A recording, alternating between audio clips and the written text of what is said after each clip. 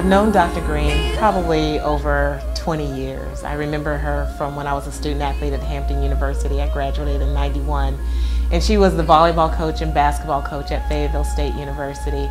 And I didn't know her personally, I just remember her being on the sideline and just the presence that she had with her student athletes. She was an educator, a teacher of the game, but very encouraging. Though she was intense, as most coaches are, but she was also very encouraging, saying stay strong, stay focused, and have a passion for the work that you do. Such a strong leader and had always surrounded herself by strong leaders like a John B. McClendon, Big House Gaines, her AD at the time, Dr. Burns, James Battle, but very influential, you know, as we always try to find a seat at the table. Somehow she did, by the way that she carried herself and the things that she brought to make change. When I think about Dr. Green, I think about this book by Queen Latifah. It's a children's book, but it really talks about the queen of the scene.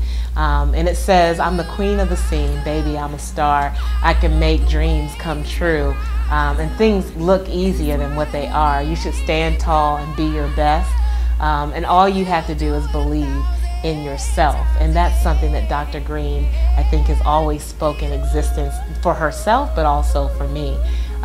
She's such a great mentor. She's selfless. She deserves this award for so many different reasons. She is someone who has fought the path for so long, have created the path for someone like me to be in the position that I am. Dr. Green is well respected in our conference. She's well respected in the community, and we're just so proud of her for all the things that she does and the presence that she continues to make.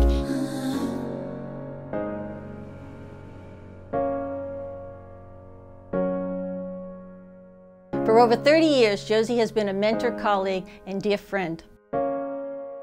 Josie started as a grassroots teacher and coach in 2 Philadelphia high schools, Pencrest and Swarthmore, before moving to the college level at Hollins and Dartmouth. Her prowess as a coach and her ability to bring out the best in her players landed Josie numerous coaching stints with the United States lacrosse team, including head coach of the 1986 World Cup team. She has been inducted into 6 Halls of Fame, including the National Lacrosse Hall of Fame. Perhaps the one she most cherishes is the Dartmouth Wearers of the Green she received in 1999. She is one of only 8 women coaches to receive the honor in the 32-year history of the award. After retiring from the sport she loved, Josie accepted an administrative position at Dartmouth College.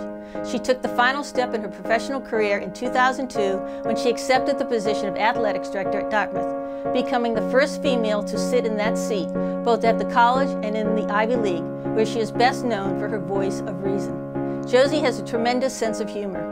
In fact, she was ultimately accepted well by the Old Boys Network at Dartmouth, that the class of 1947 made her an honorary member. Josie is the one you call when you need advice. Not only will she listen and provide counsel, but she challenges you even when you don't want to hear what she has to say. In her own diplomatic way, Josie is straightforward and not afraid to go against the norm or shy away from tough issues. That is one of the main reasons she has had such a positive impact on student athletes, coaches, and administrators at Dartmouth, in the Ivy League, and nationally. Josie is the ultimate advocate, person of conviction, and mentor, a champion for many.